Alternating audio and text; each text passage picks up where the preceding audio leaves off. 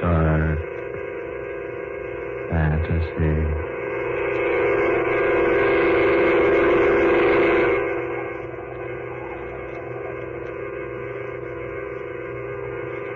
The edge of the shadow.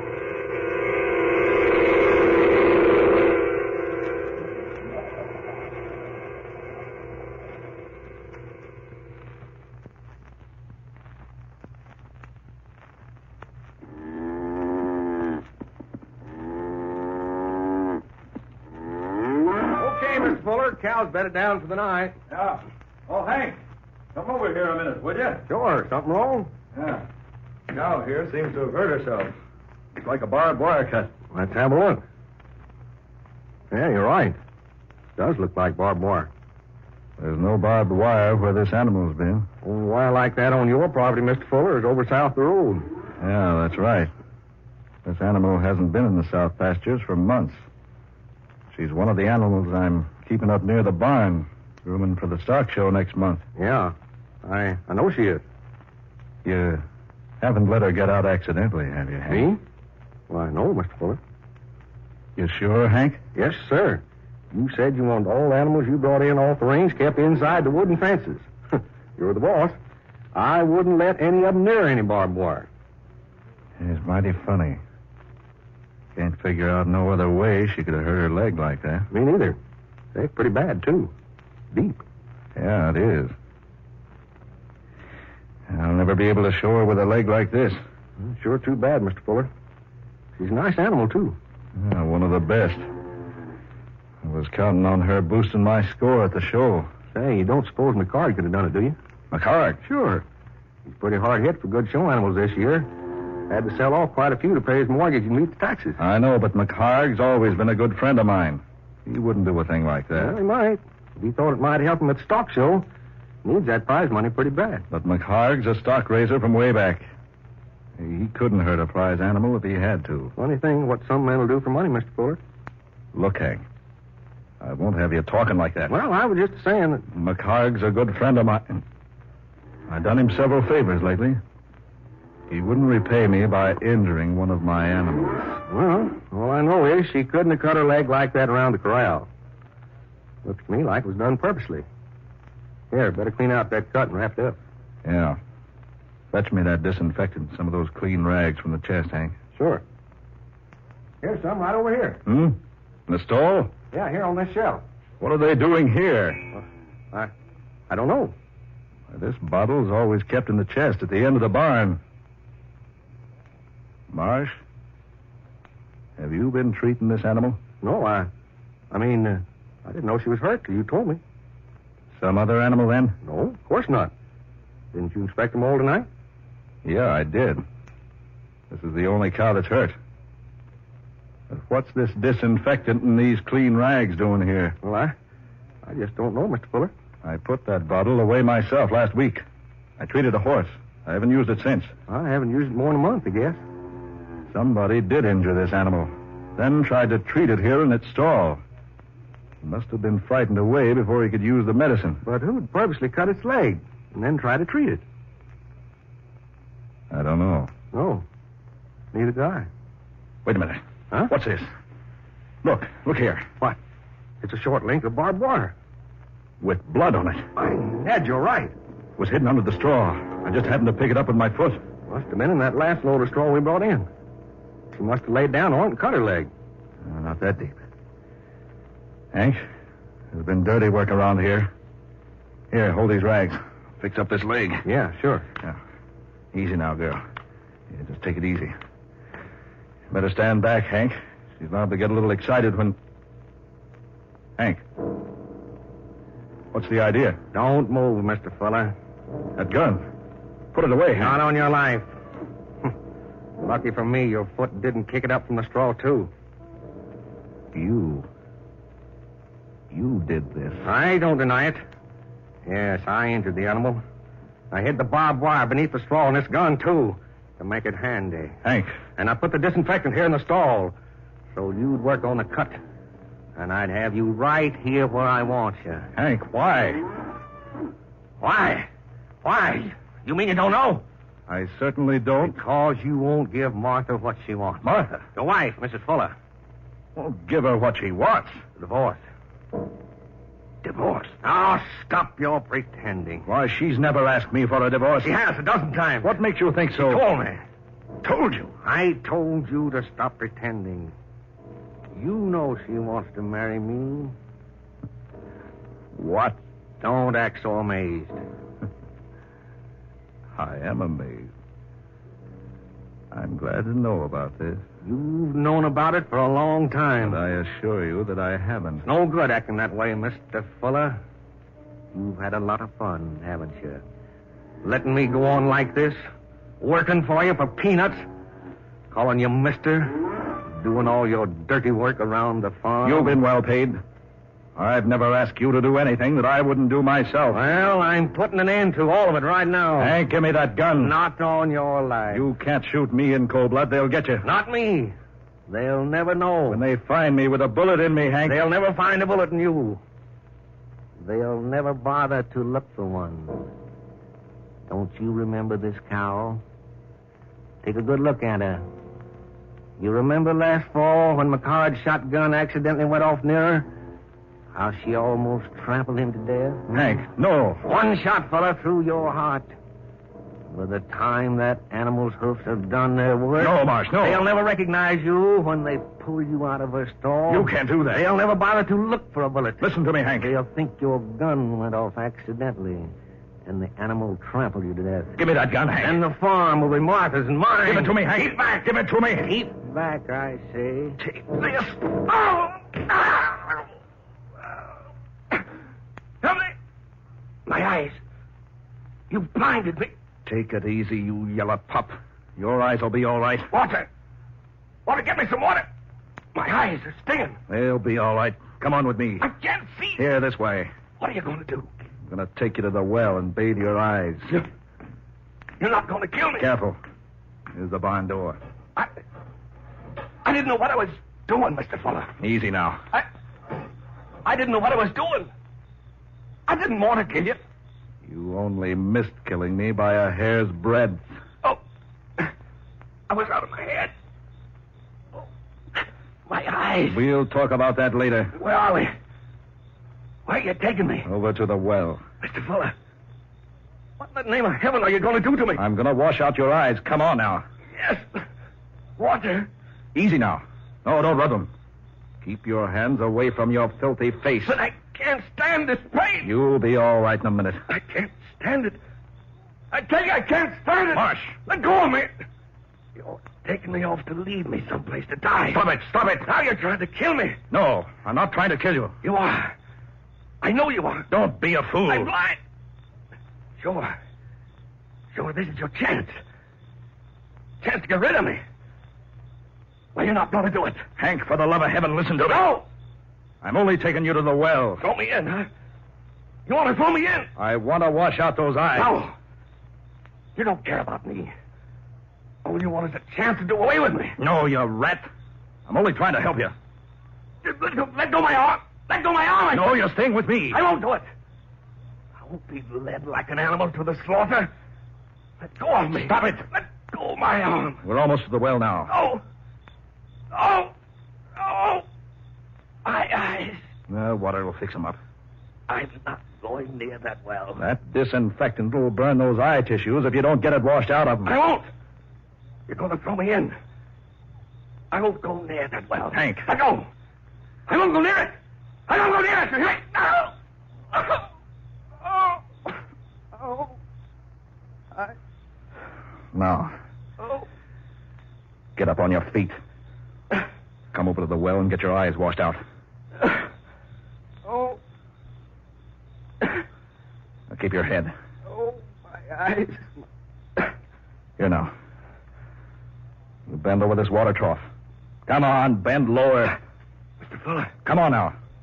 Get plenty of this cold water into your eyes. That's like it. Oh. A little more. Here, use this cloth. Soak it with water. Yeah. All right. Yeah. Lucky that was just a mild disinfectant. Won't bother you any. I'll put that up to your eyes. That's it. Now, you open your eyes? I don't know. Well, try. Yeah. Feel better? Uh-huh. Burn's easing up.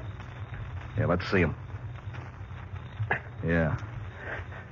Just inflamed a little. That'll be all right. Now go into the house and bathe him in warm water now. You didn't have to help me. Skip it. Come on. Wait a minute. What's that noise? The New York plane. What's she so low for? I don't know. She's too low. What's wrong with her? Good Lord. She's on fire. On fire? Yes. A mass of flames. Mother!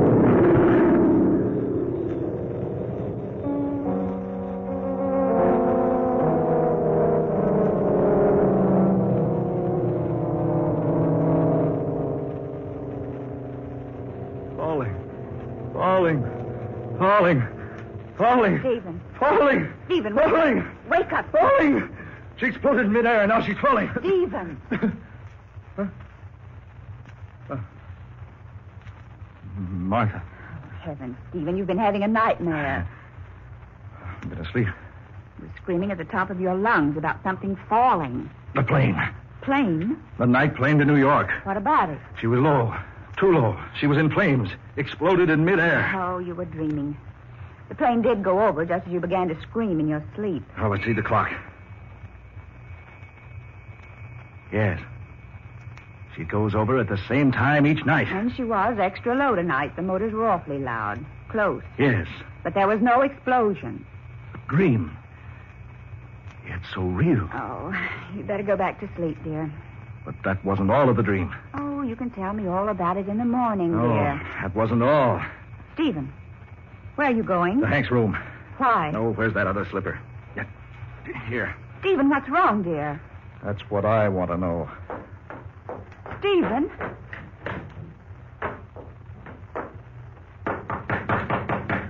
Hank. Hank, open up. Hank. He's not in here. The bed's not slept in. Stephen, what in the world's wrong with you? Hank's gone. Gone? Why, he hadn't been in his bed. No. Did he tell you he was going anyplace? No. That dream. It couldn't be true. Was it about him? Yeah. About him. We were together in the prize stock barn, bedding down the animals. One of the prize cows had cut her leg. We couldn't understand it because she hadn't been near any of the pastures with barbed wire. I was bringing Hank up here to bathe his eyes just as the plane was flying over. She was too low, and she caught fire. There was that awful explosion. Oh, but it was all a dream. Come on, we'll see. Stephen. I'm going out to the barn. Come along if you wish. Something tells me that it was more than just a dream.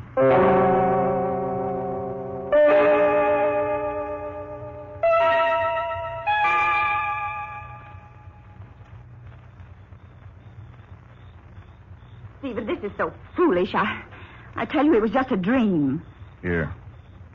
Do you hold this lantern? Oh, but you need your sleep, dear. Get this door. I'll take it now. All right. Come on.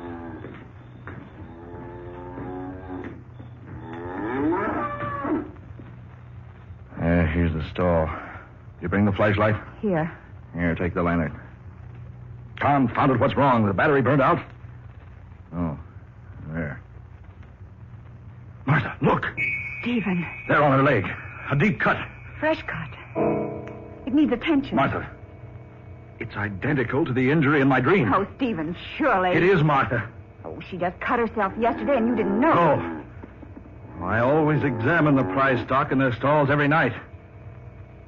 Martha, this animal was in perfect condition when we went to bed. Oh, but Stephen... Wait a minute. What in the world are you doing? I'm looking through this straw, but... By heavens, look. A short length of barbed wire. Bloody barbed wire. Stephen. Just like the dream. The very same. There should be something else.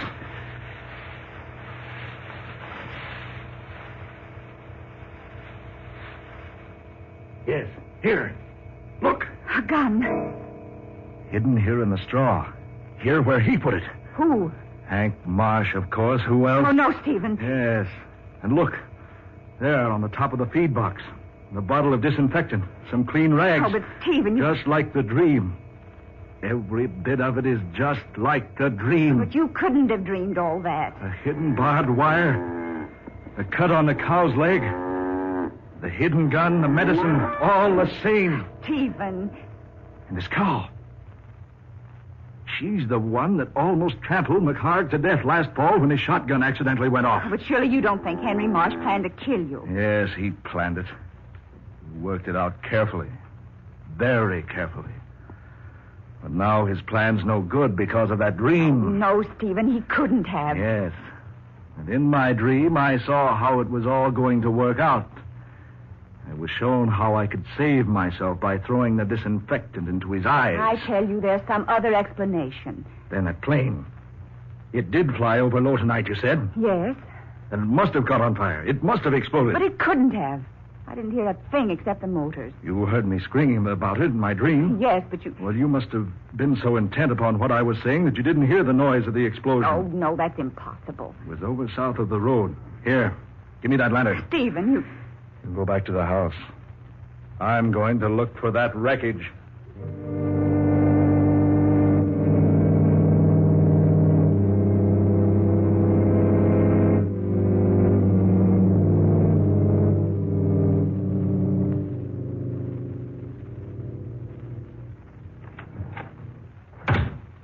Stephen? Not a sign of anything out there in the field. I called the airport. They checked the plane. It passed over Sheldon some time ago. That's miles from here toward New York. Safe? Yes. There couldn't be a mistake? No.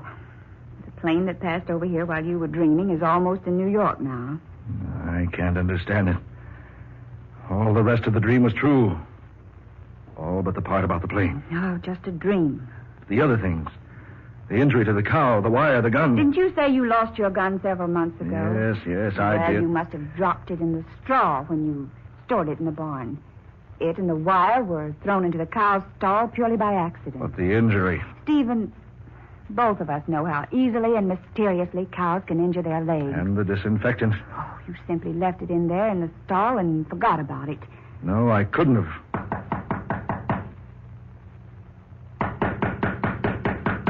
Well, are you going to open it, Stephen? It's unlocked. Come in. Hank. Golly. Golly, I'm glad you're up, Mr. Fuller. Henry, it's late. You haven't been in your bed tonight. I forgot to tell you I was going to town. Now, Mr. Fuller, well, that cow in stall 13, she's cut her leg. Henry, Well, I just happened to look at it. Looked in, found the barn door open, and... Why? What's the matter, Mr. Fuller? Say, why do you look at me like that? Stephen. You want me to come out to the barn, Hank? Why, yes. That cow's leg's pretty bad. A barbed wire cut? You know about it? And isn't the wire lying beneath the straw of the stall right now? Mr. Fuller, And isn't this the gun you hid under the straw? How'd you find that? Oh, Stephen. So it is true. You planned to kill me. No. Planned for the animal to trample me and mutilate me. No! Planned to marry Martha and get my Oh, no, farm. Stephen, no, you're wrong. No, I'm not wrong. You planned it together. Only my dreams spoiled your plans. Well, now you can be together. Stephen, no. Put that gun down! Well, I'm going to send you. You can burn together. No, Stephen, no.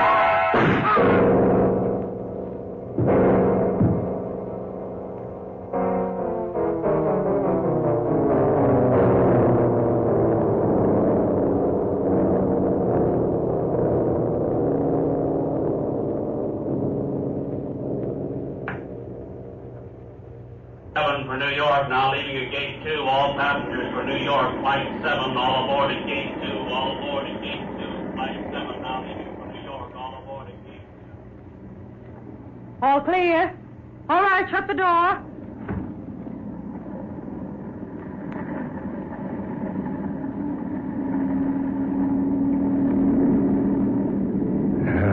Confound it. 5 minutes late taking off. Why don't they get this thing into the air?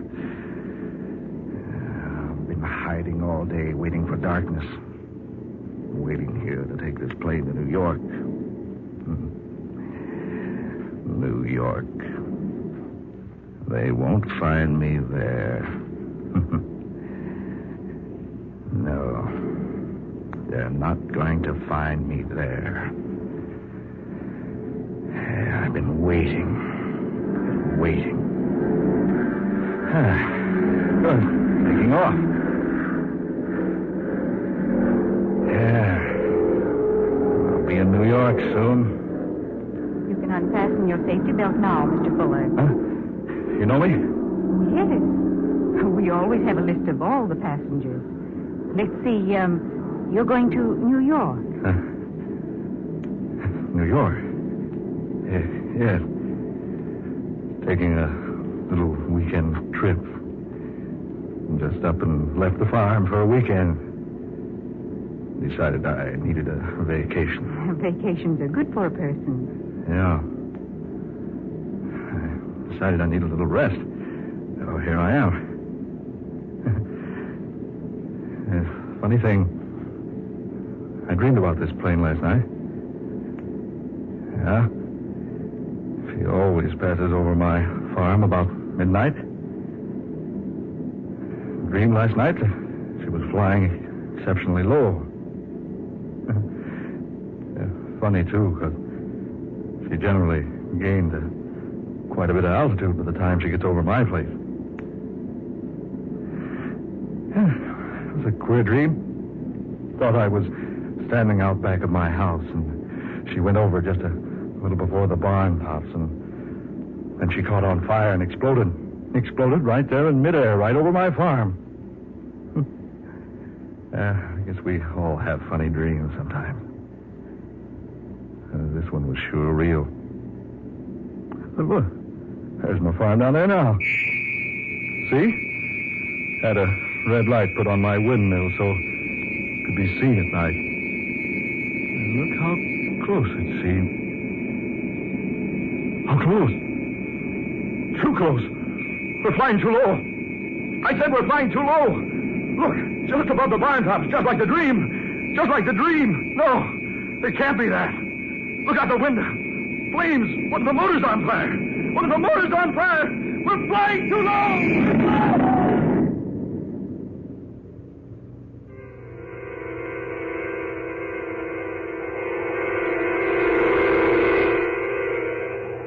Dark fantasy. You have heard The Edge of the Shadow, tonight's original tale of dark fantasy by Scott Bishop, originating in the studios of WKY. Ben Morris was heard as Stephen Fuller, Eleanor Corrin was Martha Fuller, Muir Height played Hank Marsh, and Georgiana Cook was the stewardess. Next Friday at this time, listen to the 22nd in this series of dark fantasy adventures created for you by Scott Bishop, a weird and pulse-pounding tale of terror.